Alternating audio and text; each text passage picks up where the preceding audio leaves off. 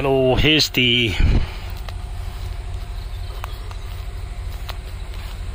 Potang of Kollegal Tibetan settlement. This is Potang. Normally we call this as a Potang. There's a house. There's a house over there. So whenever His Holiness comes at Kollegal Tibetan settlement, he stays in this house. So that's why we call this house as Potang, or the palace.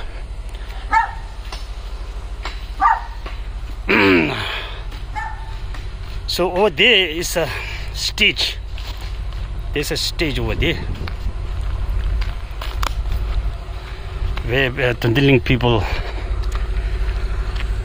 host meetings, functions, especially the Dalai Lama's birthday function. People come here and dance, even during Losal also people come here to hold functions and do celebrations and stuff like that.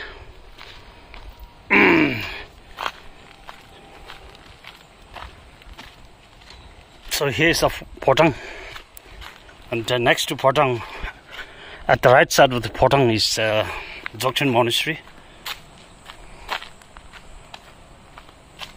And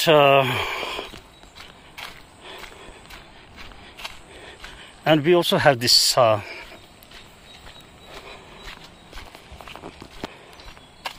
Gongkang. Gongkang means house of protective deities. Gongkang, house of protective deities. So that's a Gongkang. I'll show you the Gongkang. In Tibetan, Gongkang mostly in the old settlements. On the old settlements, there is a Gongkang, official Gongkang, state Gongkang, where only state oracles and state protective deities are evoked.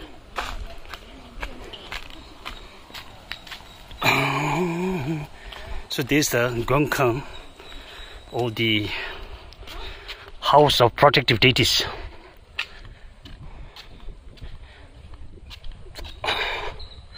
So it's closed today. Closed. I don't know why. Because maybe the Gongkang normally opens in morning, not afternoon. So maybe right now it's around 4 p.m. So that's why it's closed.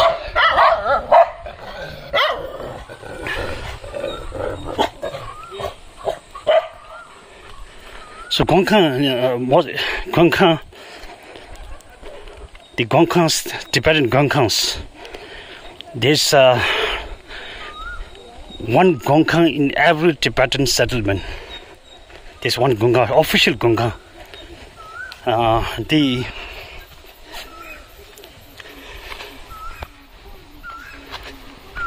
Seems like some meetings going on.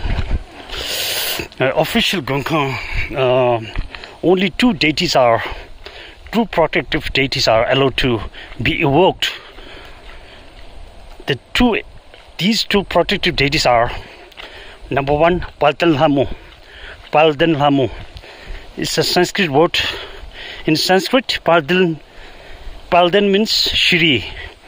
Lamu means Devi. It's a Palden Shri Devi actually. Shri Devi is kind of Indian origin deity. Palden Lamu. And then another one is the Nechung Choge. Nechung has again many names. Betahor Gebo, Sahor Betahor Gebo, or Nechung. So these are the two principal deities of Tibet. They are protective deities, state protective deities. Palden Lamu and Nechung. And Palden Lamu, as I mentioned, is originated from India. Look at the name. Palden, as I mentioned. Palden means Shri. Lamu means Devi, Sri Devi. That's it. And the Nechung, on the other hand, belongs to Mongolia. That means that's why Nechung is also known as Beta Horki Gebo. Beta Hor means Mongolia. So Nechung was actually appointed as the state oracle or the state protective deity by none other than Guru Padmasambhava during that time of Tewsung Devtsen, the King Tewsung Devtsen. King Tewsung Devtsen, the Dharma king of Tibet, in order to establish Buddhism as a state religion, the Tewsung Devtsen, the King Tewsung Devtsen, invited Chandarakshita, the abbot of Nalanda University, and he invited Chandarakshita into Tibet and tried to spread Buddhism in Tibet. But Chandarakshita, although he was learned one, but he could not able to preach Buddhism in Tibet because of so many reasons. One maybe Bambo, the indigenous religion Bambo. There are many Bambo ministers because they hated Buddhism. They didn't allow Chandarakshita to preach Buddhism. And second reason, people say that, legends say that because of evil spirits, the spirits of Tibet, the local spirits of Tibet, they didn't allow Chandarakshita to preach Buddhism in Tibet. So, on the advice of Chandarakshita, the King Tewsung Devtsen invited the Tantric master, or the second Buddha, Guru Padmasambhava.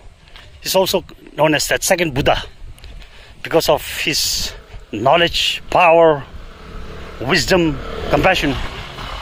So king invited Guru Padmasambhava in Tibet, and Guru Padmasambhava subdued all the negative forces, including these evil spirits, including the Bambo ministers, and he established Buddhism firmly in Tibet. And then again he just built a first ever monastery, Buddhist monastery in Tibet. And the name of that monastery is the Samye Monastery. So he set up Samye Monastery, and in order to protect Samye Monastery and in order to protect the Buddhism in Tibet, he appointed Nechung, the deity, Nechung deity, as the principal or the state deity of Tibetan Buddhism.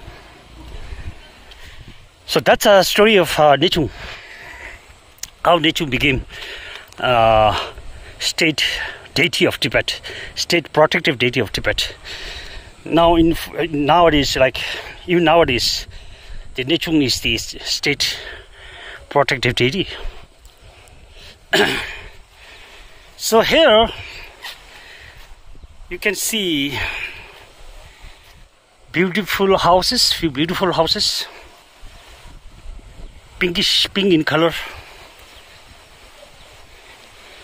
House in pink color, I kind of pink color. So this is guest house, Kollegal Tibetan Settlement guest house, newly built guest house.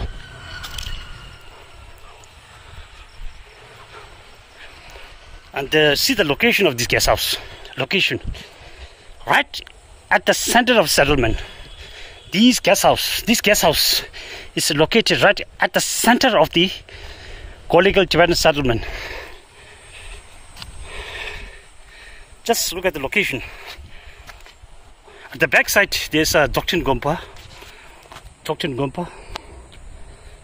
and to the front is the community hall, settlement community hall, where the functions, the settlement people hold functions like prayers and meetings and stuff like that. At the left side, you have this around 12 villages at the left side, and around 12 villages at the right side. So that means this gas house is right at the center of the settlement, our settlement. And I heard that so many Indians come here to, I mean, the guest house remain booked all the time because lots of tourists are coming here to enjoy the views of settlement, the weather of Tibetan, our settlement, and the sceneries, the mountains. Look at the mountains.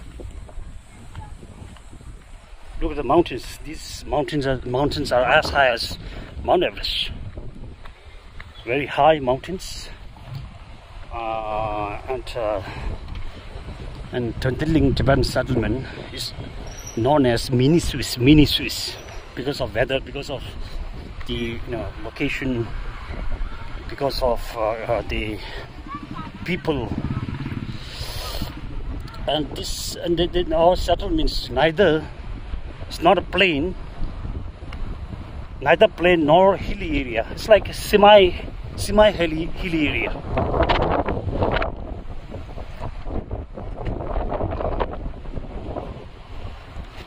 So here is a foundation stone of this guest house. Foundation stone says that the Dilling guest house is funded by TOS Central Tibetan Administration, Dharamshala, inaugurated by none other than Honorable Sikyong Pembetsring in the year 2022, in the presence of Gelek Jungni, the settlement officer. Gelek Jungni, remember this name, Gelek Jungni. He's the one who built this guest house, the Gelek Jungni. Gelek Jungni. This is Tibetan name, Gelek Jungni. Gelek means positive or positivity. Lek means good. And Jungni means source. So therefore, the literal translation of his name is the source of all positivities, or the source of all goodness. Literal translation of this name, Gelek Jungni, is the source of all positivities, or the source of all goodness. So this guy, Gelek Jungni, he's the settlement officer, and because he built new roads, he built the community hall, he constructed the roads, especially this road, the road from here, from guest house to the tea village. So this guy has golden hand. Actually, the Gelek Jungni has golden hands. Whatever touch, everything he touches turns to gold. Actually, everything he touches turns to gold. For example, if he touch this iron metal, if you touch this metal iron, it will turn into gold. That's who he is. Everything he touches turns to gold. So earlier this road used to be very rough. Now it's very smooth. Look at the road. It's as smooth as Hema Malin's cheek. The road is as smooth as Hema Malin's cheek. Earlier it used to be rough as Ompuri's cheek. Now it's smooth, completely smooth, like a butter. It's as smooth as butter.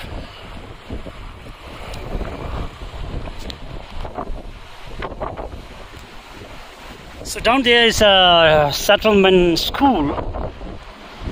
Earlier it used to be CST school. Now it's a some border school.